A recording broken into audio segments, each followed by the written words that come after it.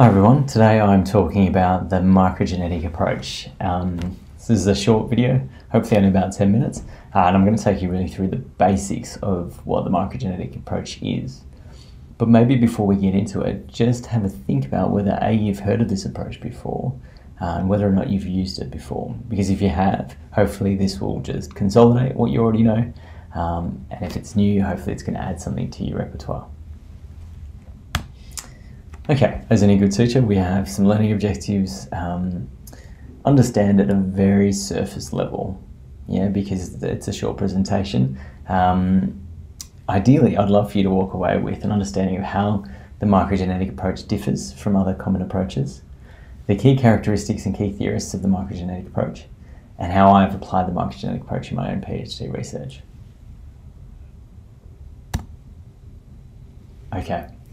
So this is my visual representation of perhaps some of the key approaches to understanding change, or exploring change. And when we think of change, we can think of learning. Okay, so obviously we're working in the Faculty of Education, and we often are thinking about how we're measuring student learning, how we're measuring teacher learning.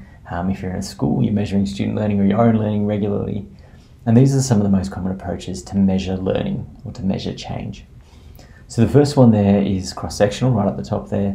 The horizontal line there is the time, or the period of learning, and the vertical line there is the cross-section, right? So we take kind of a snapshot where, let's say hypothetically, I've taught a unit, and at the end I take, I do a summative assessment, and then I make inferences from that summative assessment for the type of learning that's taken place, or the process of learning that's taken place.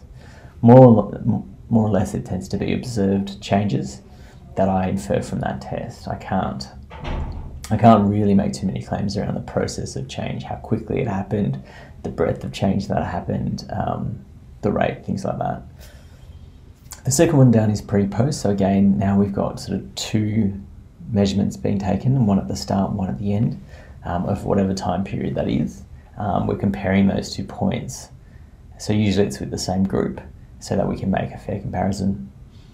Longitudinal is building on that pre-post, in that we've got more time points or more data collection points over a longer period of time. Sometimes 1 to 3 years, in between each of these kind of data collection points.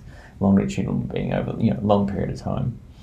And then we've got the microgenetic approach, and you can see that there in comparison to those other common approaches, that the microgenetic approach is a much smaller timeline, but has quite a large number of data collection points in that small time frame. And that is probably the key difference between the microgenetic and the others. The microgenetic term was it was introduced by Heinz Werner in 1956 in relation to a series of what he called genetic experiments, where he was looking at cognitive development in students, and he was looking at the micro changes in their psychological states. And so micro means small, genetic means origin or genesis, isn't it? So we're trying to sort of use this fine-grained approach to identify the origin of the change. There's 3 key characteristics that there's sort of consensus in the research literature. Robert Siegler and colleagues, he has quite a large program of research in this field, and his 3 characteristics are the ones that seem to be cited often in the sort of microgenetic approach or microgenetic methods articles. And so I wanted to run you through those 3 key characteristics.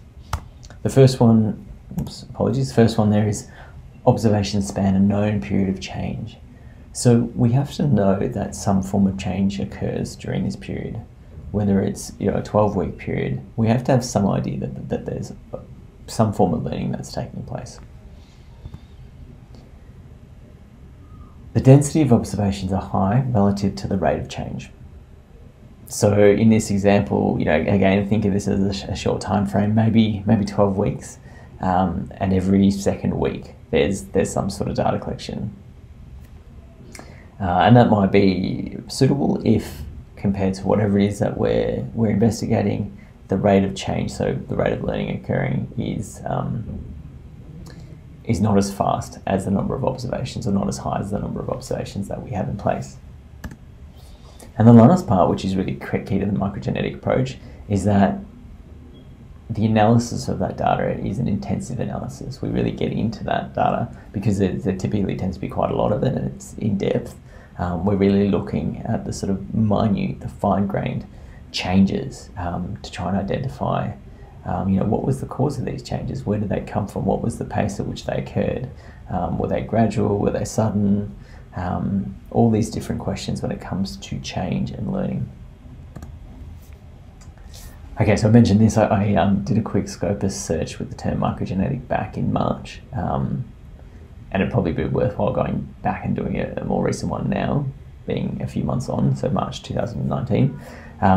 This was the graph that sort of came from Scopus. There were 578 documents that were listed, and you can see that the majority of the documents sort of around the late 1990s started to come into play, and that's not even a lot of documents really, but there has been kind of this proliferation since the late 1990s.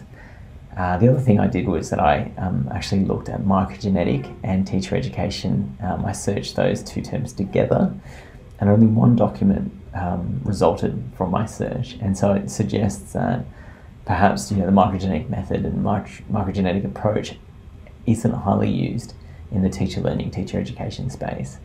It has been used more commonly in student learning, so there's an opportunity there to apply this approach in teacher education.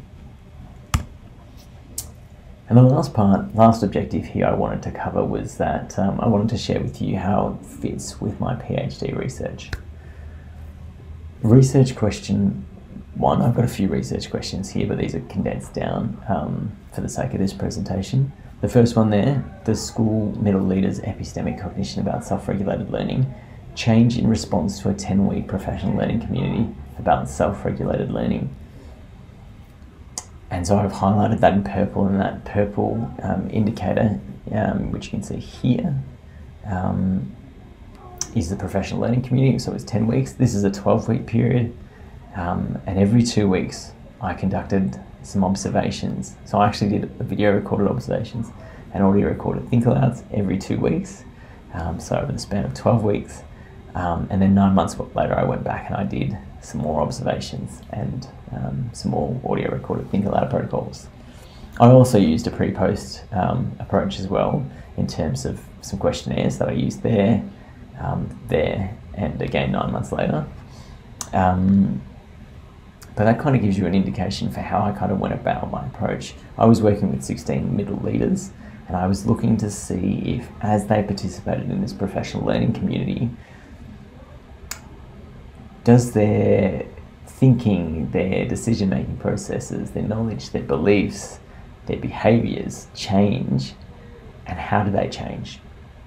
What's the rate at which they change, the breadth at which they change? Are they sudden, are they gradual? All these sorts of questions. And then I wanted to know, do they last over 9 months after the conclusion of the professional learning community? So that's a snapshot into my PhD research. So hopefully you have, you can reflect on this and think, oh yeah, to some degree, again, understanding it, perhaps a very surface level, how the microgenetic approach differs from other common approaches, the key characteristics and key theories of the microgenetic approach, and how I have applied the microgenetic approach in my PhD research.